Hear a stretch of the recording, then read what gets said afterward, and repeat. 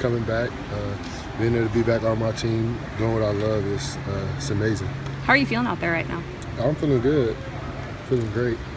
Feeling blessed. How close are you to actually playing in a game, you feel like, body-wise? Well, we don't have a game till September, so we're just being progressive, taking progressive.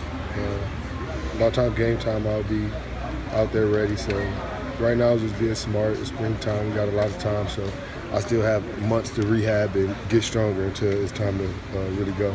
Were you able to use your time away where you weren't on the field to just at least kind of keep sharp mentally in terms of football, like, you know, kind of keeping up on, you know, your assignments and everything? Yeah, I mean, being here 5 years now, I know the offense inside and out, so now I kind of focus more on techniques. How can I get better at the small things? So knowing what's going on is not my problem anymore, so it's just fine-tuning my game.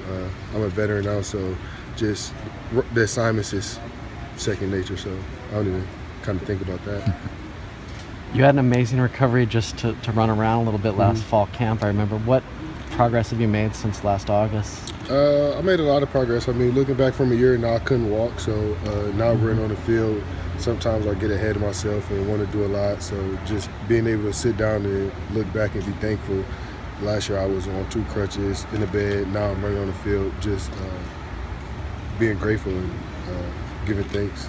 How do you make sure that you don't maybe push yourself too far when you're out there on practice and on the field, and don't get ahead of yourself? I leave that up to Hugo, our sports science guy. I wear a GPS system and he has a live feed going up, so every second he can go look at with an app on his phone that knows how much I did, how hard I've been going to. So when he says it's done, it's done.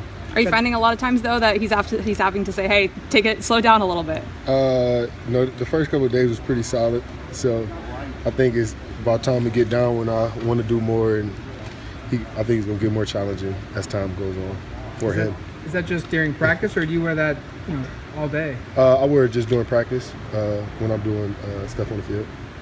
Dakota said you were the first guy to reach out to him. What's kind of been your impression of him so far? Dakota, he's a funny guy. Yeah, me and him are good friends. We hang out all the time. What kind of game does he have, in your view, so far? What kind of game?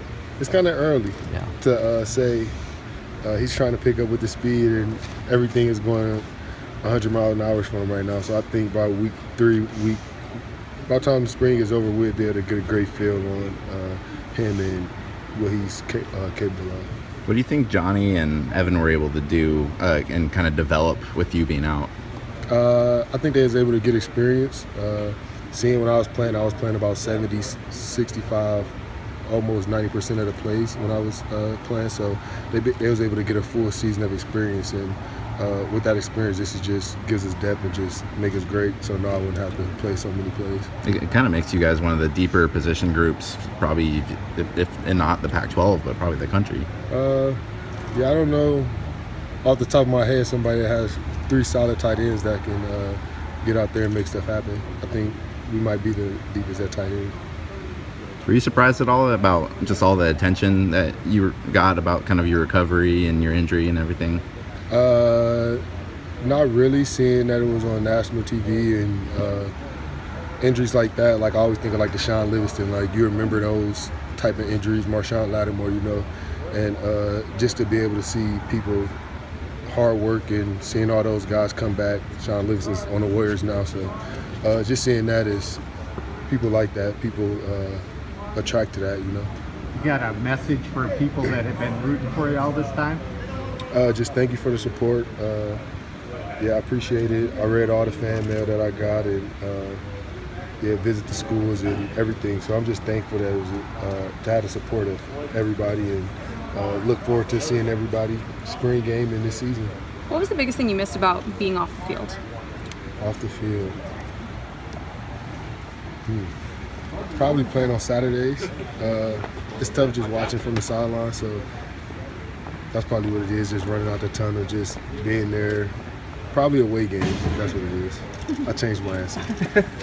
When being in Eugene and nobody's here and it's just you on your couch watching the game, none of your friends are there, so you're just a loner for the weekend. That's probably the worst part.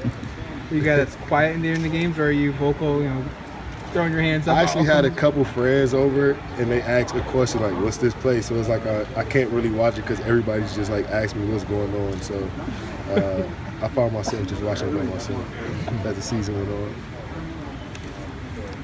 Awesome.